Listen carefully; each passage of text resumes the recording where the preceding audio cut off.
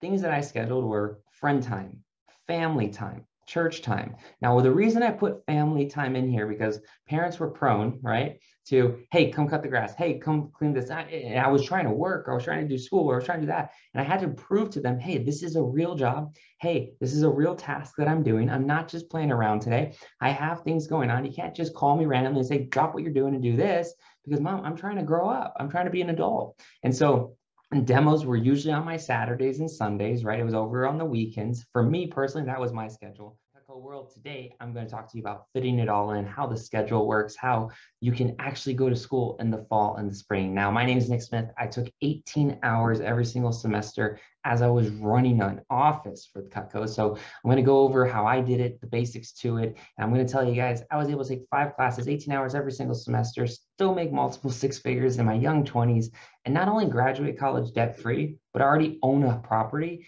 and not even have a mortgage anymore because I paid it off. But the key was my soft skills was a focus. My ability to time manage at a high level was a focus in my young 20s, and it did help me go far. So let me share my screen so you guys can see everything really fast. And I'm going to open up a schedule. So this is how I did it. It's an easy way to do it. I made an Excel sheet. I put color codes on there. It made life pretty easy for me. Now, this is not how everyone has to do it, but I would recommend get a schedule. And so there's like an ideal weekly schedule. Now, of course, as you can see, it says friend time here. Now, maybe your friends don't want to hang out with you that day. Well, things will change. That's why we also have a Google Calendar, and the Google Calendar updates. Here's the deal. With the Google Calendar, we always say share it with your manager, but most importantly, share it with your parents, right? Because a lot of the young, 19 to 25-year-olds, they don't tell their parents anything. And the reality is that is not effective communication. And that's why I don't feel like you have a real job. Cutco is a real job. I was able to make multiple 6 figures, buy properties, do all this great stuff in my young 20s, not because it was Cutco that did it all, but because I chose to do it the right way. And that was I had to let people in my life know, I had to effectively communicate, and I had to set my priorities, right? And so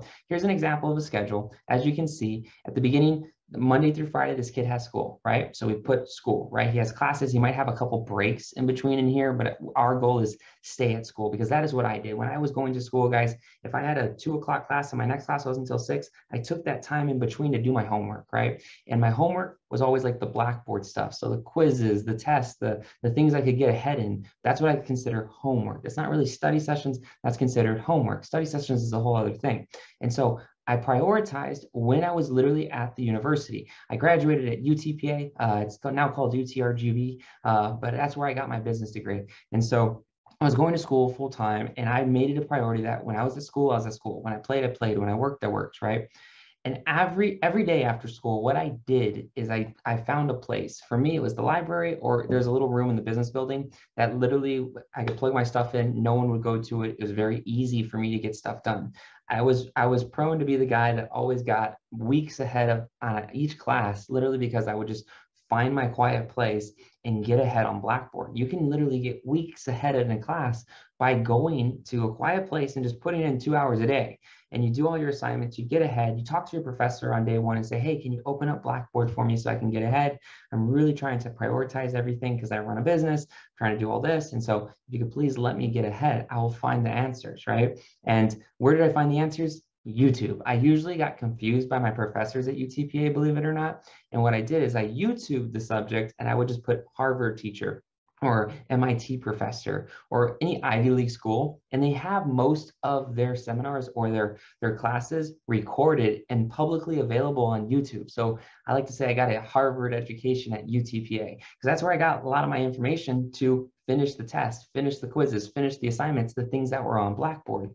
Now, also on there, I put study sessions. So you can see on the bottom, there's a study session.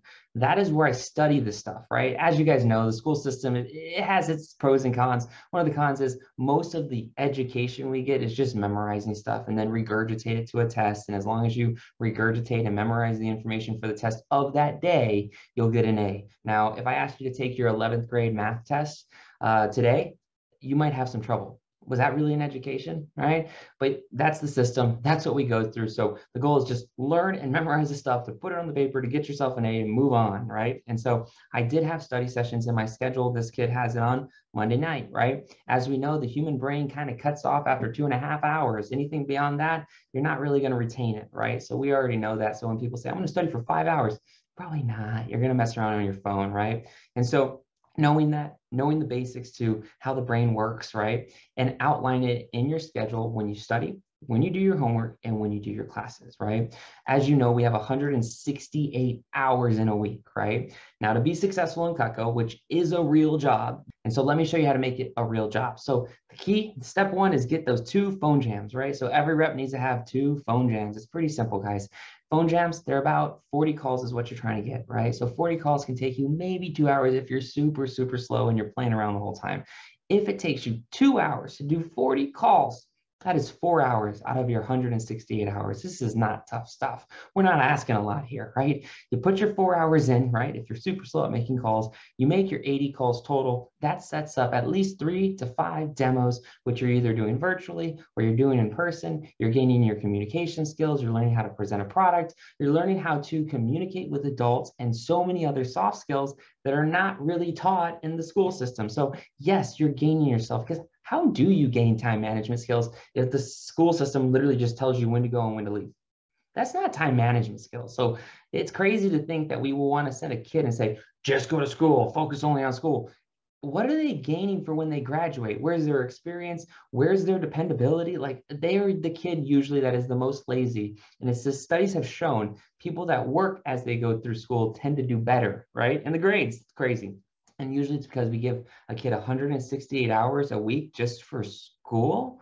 Usually they're the ones who like to become what we call procrastinators, right? They have so much time on their hands, they can just push it off to the side, right? When you have to do something like the schedule shows you here, it can get a little bit more intense, right? And so things that I scheduled were friend time, family time, church time. Now, the reason I put family time in here, because parents were prone, right, to, hey, come cut the grass. Hey, come clean this. And I was trying to work, or I was trying to do school, or I was trying to do that. And I had to prove to them, hey, this is a real job. Hey, this is a real task that I'm doing. I'm not just playing around today. I have things going on. You can't just call me randomly and say, drop what you're doing and do this, because mom, I'm trying to grow up. I'm trying to be an adult. And so, and demos were usually on my Saturdays and Sundays, right? It was over on the weekends. For me personally, that was my schedule. For this person, you can see Saturdays is when he's going to do it. Church time is on Sunday. And then they always have their little Sunday powwow in the office where they're learning management skills or learning how to open their own office, which, by the way, quick plug, there's a huge video on Cutco Through College by Jeff Gamboa. I would highly recommend any adult, any parent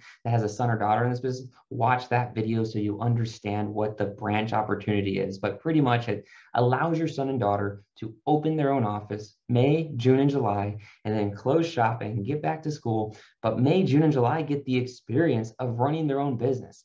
The company corporately invests over $6,000 to help them open their office May, June, and July, right? Pay the payroll, the whole 9 yards. They do everything. They get all that experience. They learn how to recruit, train, and develop a sales team. Just the skills alone would be worth it, but they can make some pretty good money too. And so it's a really interesting opportunity, but they do have to earn that. And so a lot of them do get their skills for life, their skills to learn how to run it off on that Sunday afternoon time. That's when they usually come together, because they usually got school Monday through Friday during the fall and the spring. And so this is like a basic schedule, but as you can see, they do have to put in the time to outline it. You should share it, and you should share the Google Drive, right? Because then even on the Google Drive on Saturday, it's not just green like this. It tells you at 2 o'clock, I'm seeing Miss Lucy, and the list goes on.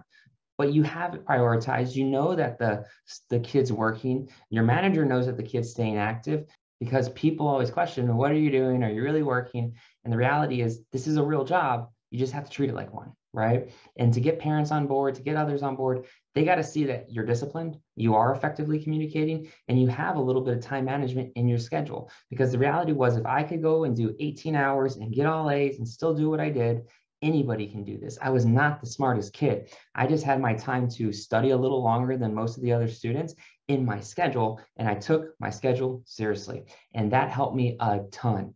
but I did do this. I set this all up and it changed my life forever. I'm now 32 today, and it's pretty phenomenal to see that this knife selling job could take me so far. So I hope this helps. I hope you understand how we do this. Now it's a Excel sheet, literally on an Excel form, and then it's also Google Calendar. But setting this up isn't hard. It's just about doing it and then making sure all parties that are involved know